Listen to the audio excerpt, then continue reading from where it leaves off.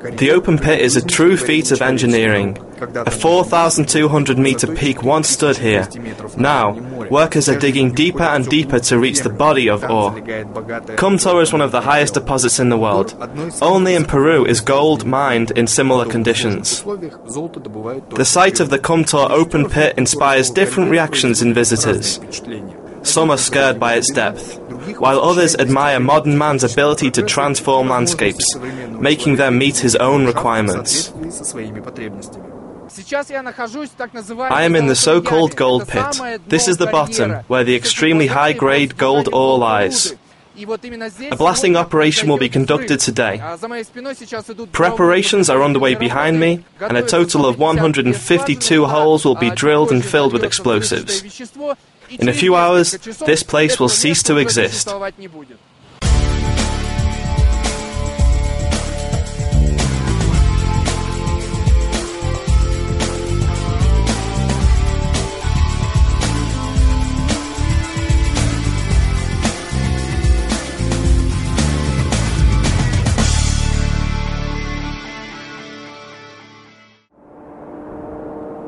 You can't do without blasting and mining. In order to mine ore, you need to crush up rock, compressed over millions of years into an unmanageable mass. Otherwise, no equipment could operate here.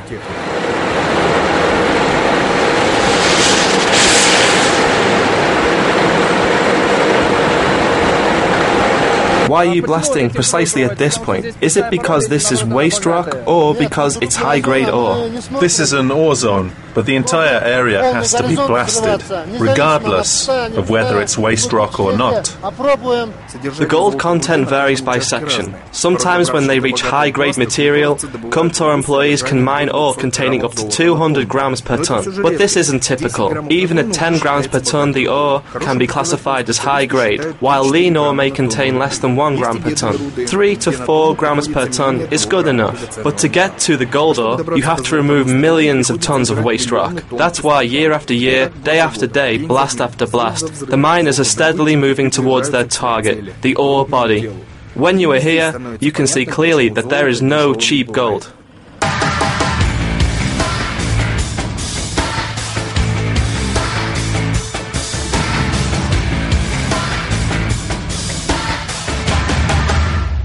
Samples are taken by geologists from every hole and immediately sent to the assay lab for examination, after which the gold content of the samples will be known for sure.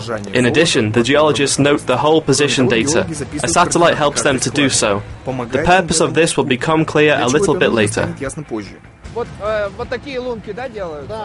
You're making a hole, aren't you? Yes, I am. How deep is it? About 9.6 meters deep. You have to drill every hole. What do you put inside? First a primer, and then a standard explosive. We plant them in a specific way and fill them up. The explosive is liquid. It's transported in special trucks. To perform one blast, you will need between 7 and 12 tons of the explosive. The open pit keeps operating while the site is being prepared for the blast.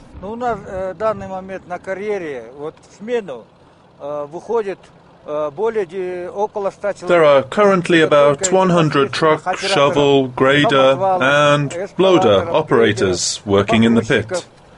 There are also drillers and blasters, adding an additional 60 to 80 people. Arbek Mantayev is a veteran employee at Kumtor. He began working for the mine in 1994 and worked at the construction of the gold mill. Later on, he was transferred to the mining department. One could say that he's come a long way from being an ordinary worker to a senior mine foreman. As you see, I feel good about myself, my position and my working conditions. Like 95% of the company employees, Arbek Mantayev is a Kyrgyz citizen. Moreover, 70% of those working for this mine are Issyk-Kul residents. They easily handle sophisticated equipment used in the open pit. All these heavy-duty caterpillars, or cats as they are known here, graders and giant Liebherr shovels. So, how long have you been working as a shovel operator, Talibek? Since the day the shovels arrived at the mine site. For how many years? 3 years now. Where did you work before? I was a cat operator.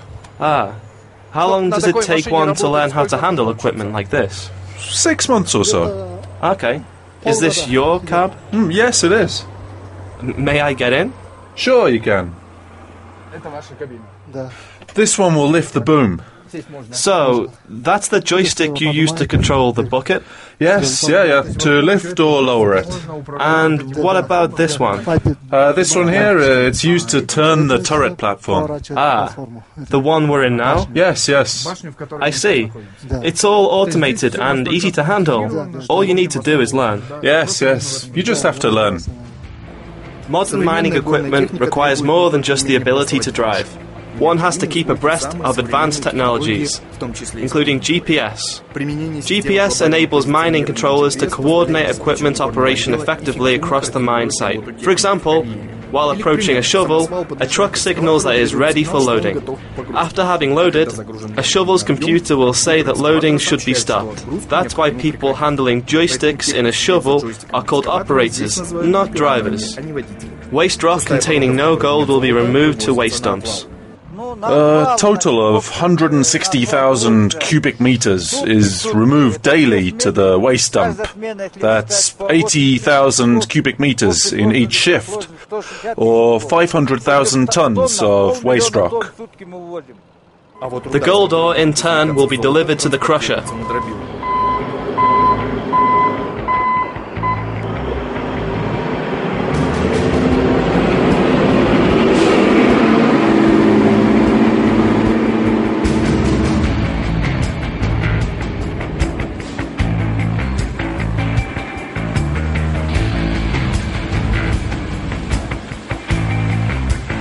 A crusher looks pretty much the same as a household meat chopper, only bigger. It pounds rock to the required size, and after that, the ore is sent to the mill. But let's return to the blasting site. Everything is ready over here. In accordance with safety rules, the open pit and all adjacent areas are to be evacuated before the start of blasting operations. When everything and everyone has been moved to a safe place, the chief mining foreman permits blasting.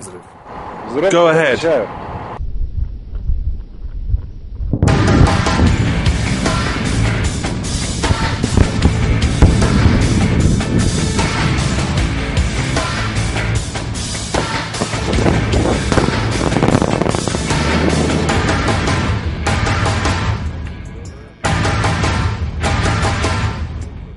Thank you, everybody. Give the all clear signal. The first to come to the blasting site are the explosive experts, whose duty it is to see whether all the explosives went off and make sure there is no danger to humans or equipment.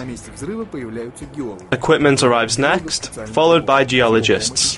The geologists are holding a special satellite-based device enabling them to locate holes. From the blast, the assay lab has processed samples previously taken from these holes. The exact outlines of the ore body are now known. It is for this purpose they use satellite marking. Here is the high-grade ore, and there's lean ore. Do you see the difference?